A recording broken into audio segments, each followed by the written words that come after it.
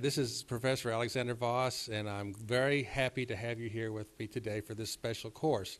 This one's called Witty Inventions, and the reason I brought this out is we're having tough times in the world, and I wanted to say that this is probably the best time to come up with good and new ideas. And so if you're interested in electronics, which I am, we always want to think that there's no boundaries ahead of us. And so consequently, I thought, well, what kind of ideas can I come with on the fringe, on like the science fiction level of what would happen with electronics? I want to throw these ideas out here. These are inventions that I've had for a number of years, and I thought, well, I'd document them, put them where everybody could see them, and hopefully somebody could develop them. I mean, I tried to patent a few. The patent process is very difficult. But I wanted to bring it out here, get it on videotape, and give everybody some ideas and stuff to talk about. I'm interested in developing these ideas, but I wanted to have them for everyone to talk about and to think about and so forth. I've had several inventions that I've come up with that I don't know if they work or not, but I want to put the idea out there. And I have one that I've done that has worked, but it's been a very difficult patent process because people don't like to use anything that will change the status quo. The first one that I patented a number of years ago was for the television system. And when we came out with digital television, it made this possible, and I call this commercial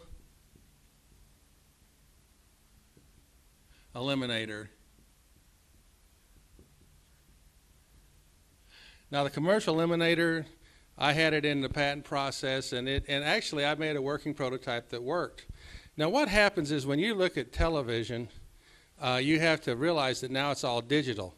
And what we do is if you look at a data stream, let's say that we have a television signal and it's converted into a data stream, which is basically ones and zeros.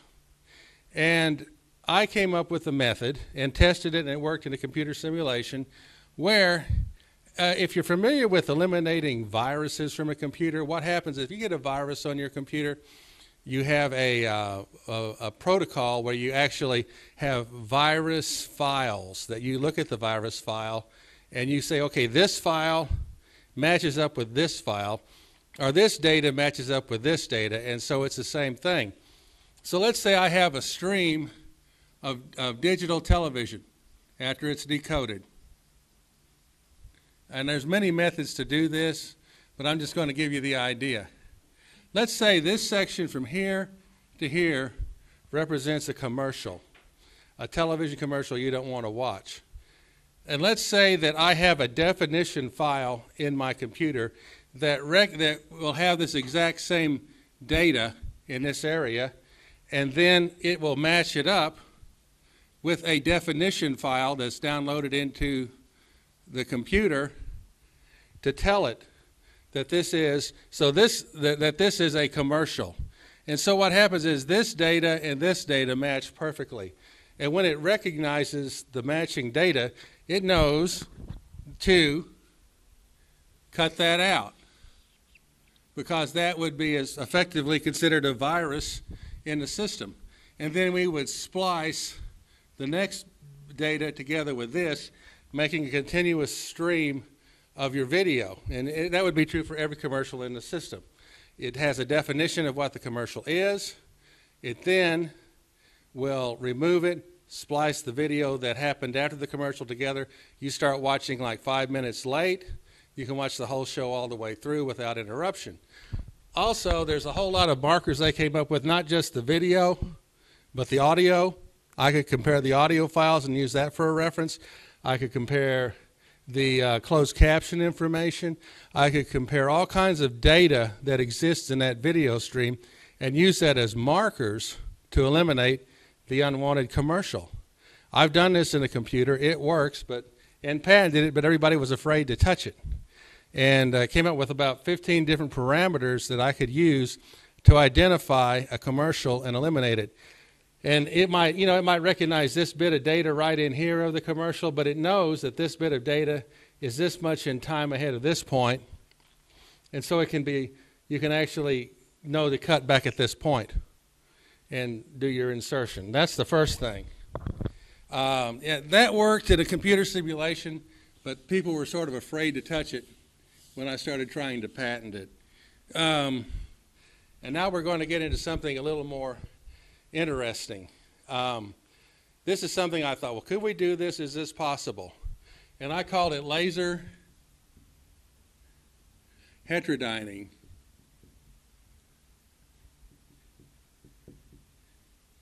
Now, heterodyning is a process that's been used in radio reception for years.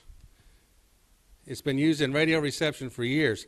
And what that process is, if I have a signal coming in, which is received, here's an antenna, and it's been detected, and well, no, this is before detection, and I have an AM or FM radio signal, and then I have an oscillator. And what happens is this oscillator will put out another sine wave that is of a specific frequency, okay? Now we take these two signals and we combine them in a heterodyning process. And when you heterodyne the two fundamental signals, the resultant output is the, well, let's call this 1, 2, fundamental 1, fundamental 2. You get 1 and 2 out. But you also get a frequency which is equivalent to 1 minus 2 and 1 plus 2. So you'll have a higher frequency, which is the addition of these two, and you'll have a lower frequency, which is a subtraction of those two. Now, and what happens is in radio receivers, we take this oscillator and we vary its frequency. And we take the subtractive frequency, and then we have an output which is then fed to the detector, which gives us the desired channel. Major Armstrong invented this back in the 1930s. It was called the super heterodyne radio receiver. And so what happens is vary the frequency of this oscillator, heterodyne it with the incoming signal, and then that will make a subtractive signal in the heterodyning process that produces your desired signal that you want to be decoded or detected and then received by your radio receiver. So it's changing this oscillator that tunes your channels. Well, let's apply that to a whole new idea.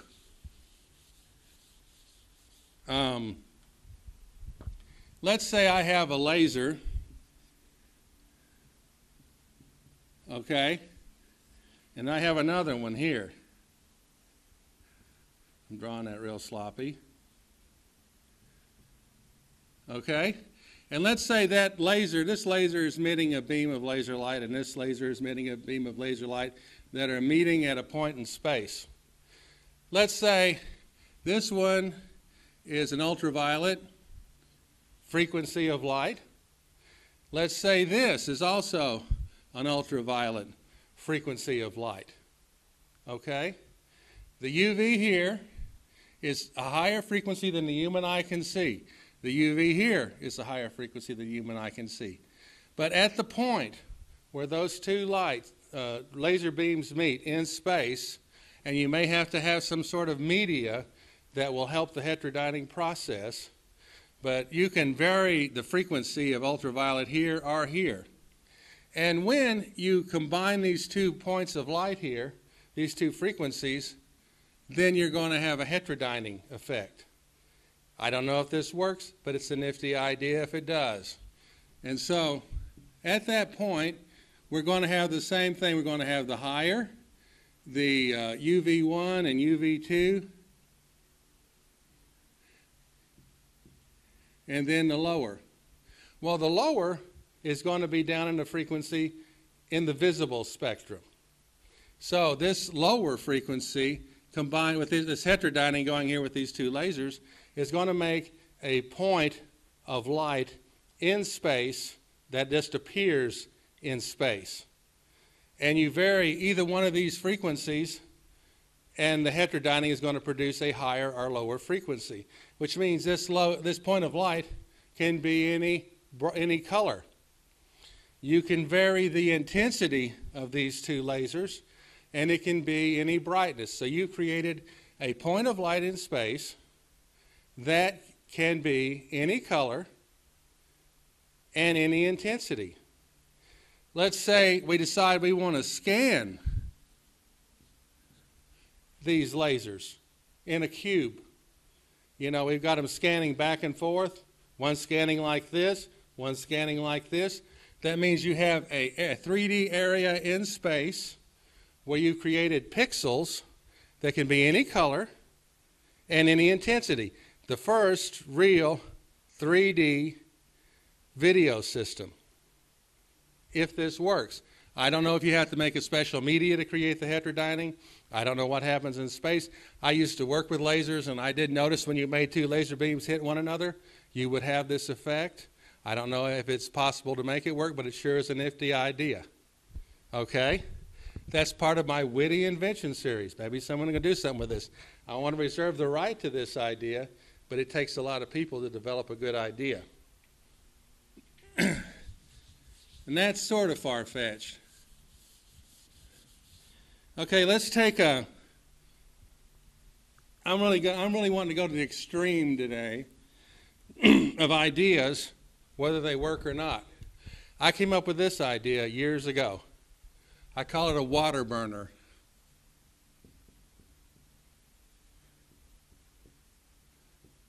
Now, this, if it works, is a great idea.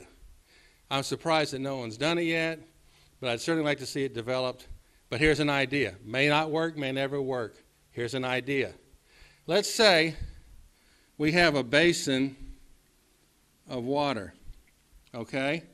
And then we'll have a tube coming out of that basin. Now what we're doing with this water here, and of course I'll put a better drawing in the video, we're going to evaporate this water. We can either use that spinning evaporator like they used to use, where you'd actually take a Venturi effect, you take the water and spin it, and it would hit teeth, and it would turn into a vapor. Or you could use an ultrasonic water vaporizer. You could boil it. You could actually use a wick filtration or whatever would work to make a stream of small particle water vapor. May have to use ultrasonic to get the water vapor small enough. Okay, let's say we take that water vapor up, and it's coming up. Now, probably we'd need some sort of blower that would force the air up a little more. Now, here's where it gets interesting. I'm going to put a chamber here where the water vapor is going through. Okay?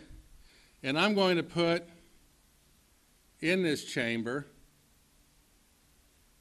a microwave transmitter. Now, as this water vapor is going through this chamber, which is sealed for the microwave signal to come through, let's just say that this signal that is coming out of this microwave transmitter is at a frequency of the atoms that work with water, hydrogen and oxygen. Hydrogen has a resonant frequency, or has a natural frequency of around 21 centimeters. Both oxygen and hydrogen have a resonant frequency. If I put out a microwave signal into this area, and it could be modulated, like make a square wave, make a triangular wave, make a spike or something, that would agitate violently the atomic components or subatomic components of water. And if you agitate it enough, you could split that bonding and separate the hydrogen from the oxygen from this microwave signal hitting those water molecules in that steam are in that water vapor going through this chamber. So once those are separated by this microwave signal, then what we have is we have a gas consisting of oxygen and hydrogen separated coming out of this point right here. And I could put an igniter here, and I could actually light that, and it would make a flame. I could take this and then feed it to some sort of internal combustion engine,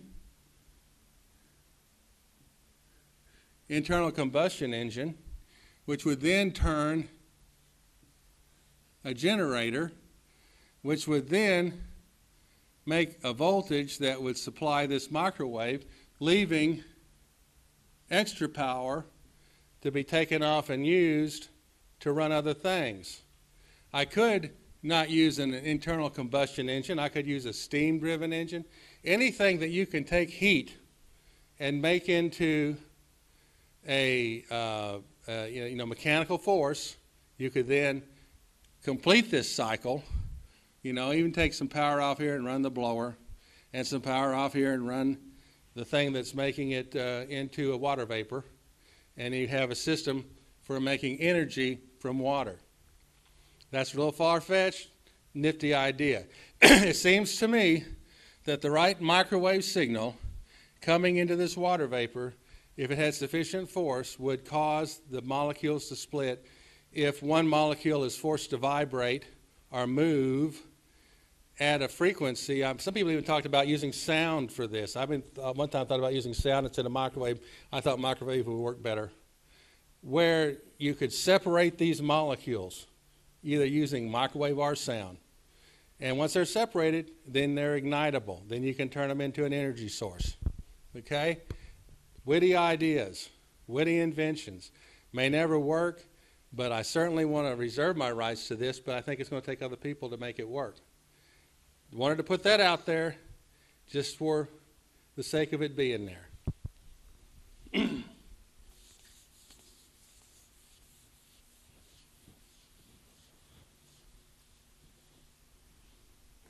But it's still food for thought. And this is what it's about, is imagination. You have to have imagination. If none of this ever works, it doesn't matter, because we had the imagination to come up with it. Someday, sometime, someone imagines something and it becomes an invention that helps people. Another one I came up with was a USB key. Now, if you're familiar with a USB jump drive, which most people are, imagine another purpose for that. Imagine you put that USB jump drive in, instead of using a key to go in your house, you put the jump drive into your front door, and that acts as a key. And when it sees that jump drive that has your code in it, it opens the door or starts your car. It could be for your car. But in this case, you can download information to or upload information to the jump drive. You can always change your code in this. You can change your code. Instead of having to go have a key made, you just change the code using your computer. So if you ever want to change your locks, just plug it into your computer, change the code, download it into the lock, you've changed your locks. Or let's say that we want to start our car. It does the same thing. Maybe the car has some diagnostic information that it wants to give you. You could upload diagnostic information, and it would tell you the status of the car when you plug this into your computer. Or let's say that we wanted to know who was opening the house last or who drove the car last. And this is a neat idea. Just take your little USB jump drive, plug it in your computer, plug it into your door lock, plug it into your car.